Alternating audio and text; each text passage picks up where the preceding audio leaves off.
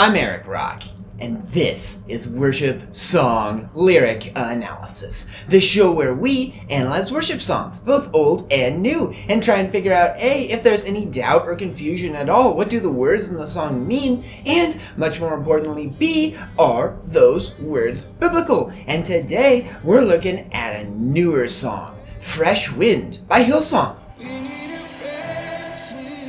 Fresh Wind comes from Hillsong's album, These Same Skies. The songwriters have shared in interviews that although the idea for the song first came about in 2019, it was mostly shaped by the coronavirus pandemic of 2020. Thinking about how that was spread through the air, but then tying that idea of air to the rushing wind described in the passage in Acts describing God's Spirit coming on believers at Pentecost, and longing for that to happen again. Now, longing for God to move in response to evils and sins in this world is a good and biblical idea, but how biblical is the song itself? Well, let's look at the Word of God and jump right on in.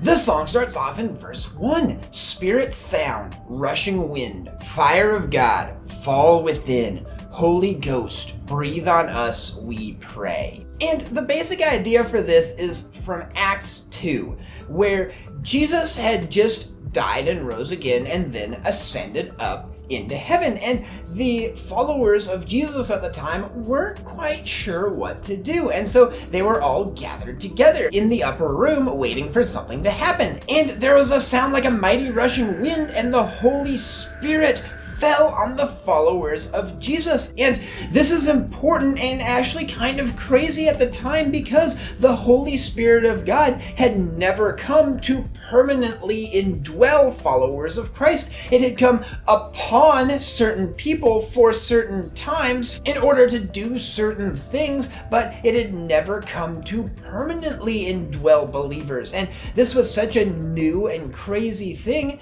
that there was a symbol with the tongues of fire on top of their heads. So that's why the song talks about rushing wind and God's fire falling.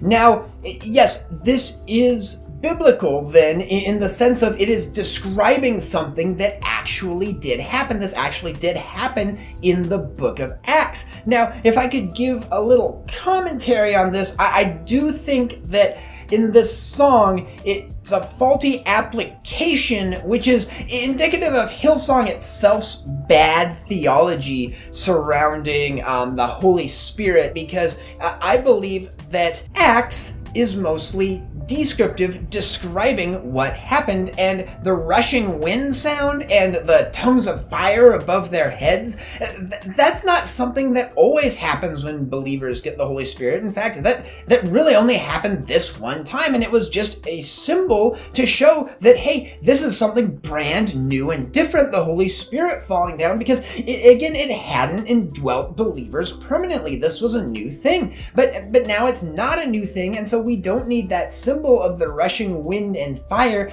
every single time that a believer receives the Holy Spirit.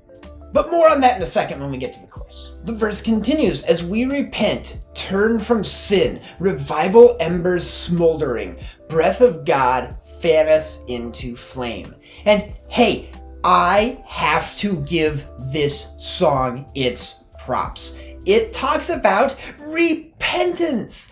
Hey! Not very many songs, especially not many songs by Hillsong, actually speak frankly about repentance, which is a very important part of the Christian message. Repenting is turning from sin, as they describe. God hates sin, and we are sinful people. Sin just being any bad thing that we've done. We need to humble ourselves, come before God, and say, I have committed sin that you hate. I am not going to do those sins anymore. And not that we need to be perfect as Christians, obviously. We are going to try our very best to not sin and to follow Christ. We'll fail, but God forgives, and that's awesome. But repentance is turning from sin. And I think that's something that in Christian music today, it's not talked about enough, is that idea of repentance. It's mostly focused on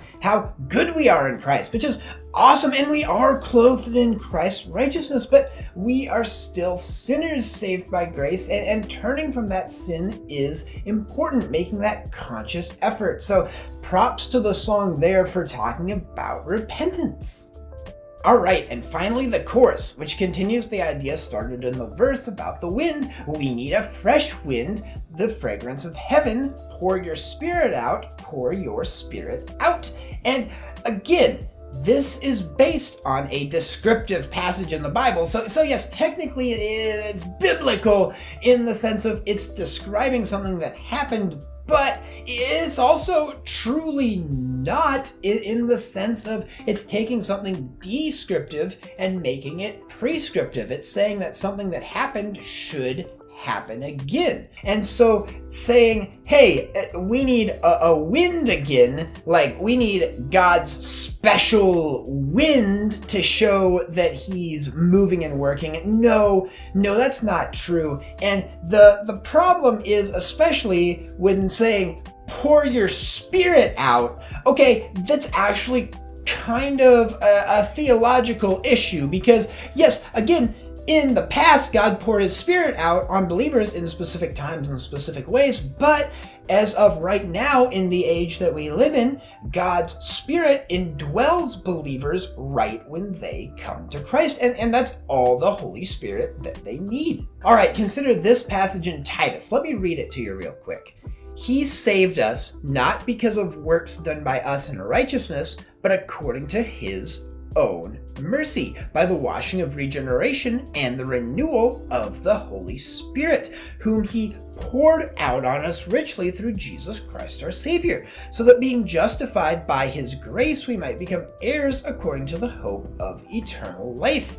All right, did you catch that for a second? He poured out his Spirit, past tense. While Acts is usually descriptive, describing things, the epistles, which are just the letters written by mostly Paul and some of the other apostles, are mostly prescriptive. It's passage by passage. That's not a blanket statement.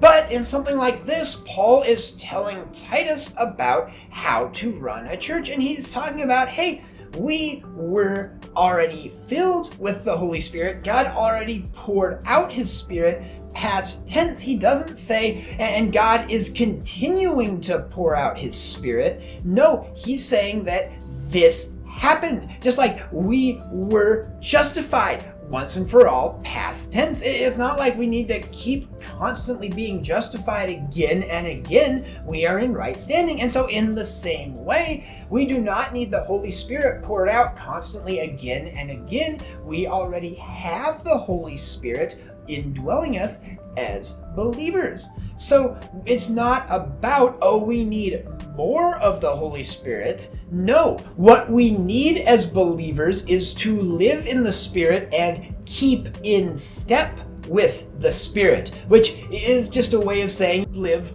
with the Spirit, constantly be, on the same page. And how do we do that?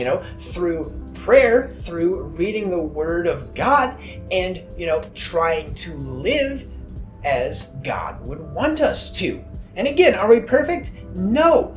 But the Holy Spirit living in us is actually our helper in this. And he is a helper for day-to-day living. You don't need mountaintop experiences every time in order to become closer to God.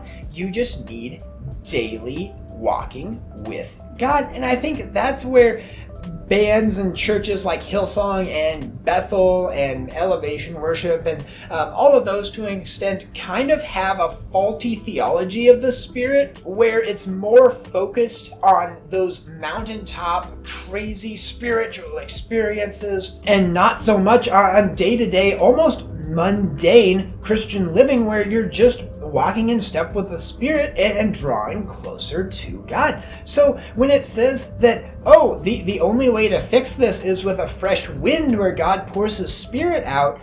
No, that's just not true. You know, we already have God's Spirit. We can already walk in God's Spirit, and thinking that a supernatural move of God is the only way for things to get better discounts what's already at work in your life. God's Spirit is already at work in your life through the mundane, through the evil, and longing for God to work and move and to eradicate evil and do great works. That is not a bad thing at all. So I'm not saying that we shouldn't long for that. I'm just saying that we need to focus on what God is doing and how God is working, and not always long for those mountaintop experiences. If we get them, that's awesome. Praise the Lord. Sometimes that is exactly what we need, but not always. And so that would be what I pray that you would understand about this chorus and about this song as a whole, and how it reflects Hillsong's theology in a way that's not quite biblical. It has a good biblical basis, but it neglects that day-to-day walking with God. All right, the song continues with another verse. For hearts that burn with holy fear, purified in faith and deed, refiner's fire, strengthen what remains. And yes, okay, so the refiner's fire is how God makes us more like himself.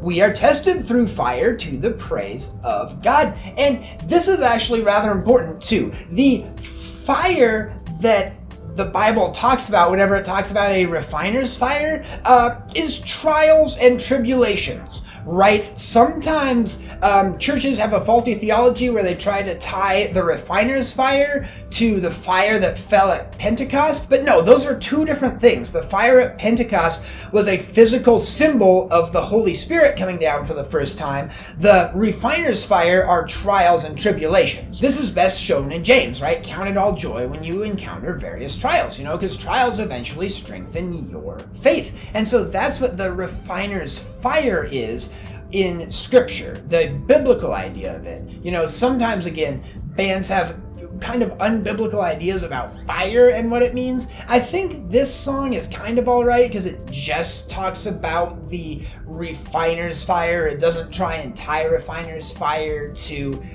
zeal or passion or anything, but something to think about when listening to worship songs for sure. So we the church who bear your light, lamp aflame, city bright. King and kingdom come is what we pray. And yes, this is good and true. According to Jesus himself, we, i.e. Christians, followers of Christ who proclaim him, are a city on a hill. We are giving light, the light of the hope of Jesus Christ, to a dark world, a world without hope. And yes, that should be something that we strive to do, is be that city on a hill that shows the hope of Jesus Christ to a dead, dying world. So yeah, I think that this verse is actually pretty good. All right, for the next chorus, they add a second part. We have the fresh wind, spirit of heaven, but then we have a holy anointing, a power of your presence. Pour your spirit out. And here's the deal. God's presence is truly everywhere. What they're thinking about is the Shekinah glory. Shekinah just means like the physical glowing presence of God that people usually think about with the presence of God. So really they're saying it in a different way in the second part. They're still basically saying we need a supernatural mountaintop moment in order to, you know, see some change around here. We need to be anointed. We need God's physical presence to fall down, because apparently the current presence of God just isn't enough. We need to worship to help that out. So yeah, it's just basically kind of saying the same thing over again. So I'm not going to dwell on this too much because it's the same idea that I kind of covered in my first part in the chorus. However, then we get to the bridge, and this is where it totally goes off the rails. Let all the redeemed prophesy and sing. We can hear the wind blowing, blowing, blowing. Move upon our praise, sons and daughters sing. We can hear the wind blowing, blowing, blowing. And yeah, so the move upon our praise, we can hear the wind blowing. That's more imagery of tying the rushing wind and axe to God's spirit moving and like God breathing on us, which again, I kind of covered in the chorus. Kind of a problem because it says that we need to have a special like mountaintop experience move from God rather than day-to-day stuff. But I would like to focus on the first line of the bridge because that's where the problem in the entire song lies. Let all the redeemed prophesy and sing. Oh boy, there have been entire videos made just about Hillsong and Bethel's and those kind of churches. Bad ideas about prophecy and what that means. First of all, regardless if whether you believe prophecy still exists today, you should not believe that every single believer has the gift of prophecy. It is a spiritual gift like anything else, and not everyone should do it. Not every believer should. And in fact, there are specific rules regarding prophecy and what that should look like. When a prophet speaks, talking about the future, we literally have a measuring stick. If it happens, then it's a true prophet, and if it doesn't happen, then it's not a true prophet. You can't just spontaneously say anything you want to and call that prophecy. And again, there are several good resources that show this kind of bad theology around prophecy, where they literally will just say whatever you want to, say whatever you're thinking, and that is prophecy. And friends, that is just not true and not what the Bible says. Prophecy is speaking for God. If you are just saying your own words and claiming you're speaking for God, then you are claiming to be God, which is blasphemy. Friends, this is not something to mess around with. I would literally not recommend this song based on this one line because this is such a problem. We should not treat prophecy lightly. Prophecy was speaking God's words. And friends, where can we find God's words?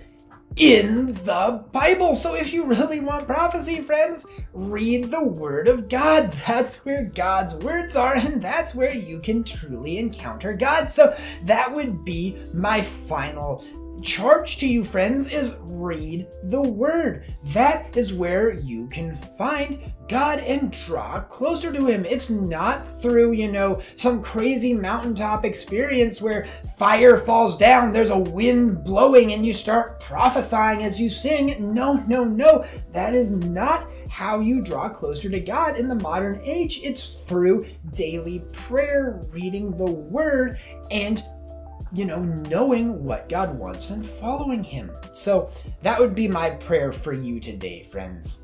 All right, that was Fresh Wind by Hillsong. Is it biblical? Well, if you just watched any of the bridge section, you know the answer is no, right? The focus on prophecy and God pouring His Spirit out again when the Word doesn't say that. I would not recommend this song for any kind of corporate worship. Again, that's just my recommendation. I encourage you, read the scriptures, find out between you and God what you think about it. But I hope this was helpful and gave you a little bit more context on the song and what potential problems with it are. But until next time, friends, I pray that you would daily walk in step with the Spirit as you read the Word and draw closer to Christ. Until next time, friends. Peace!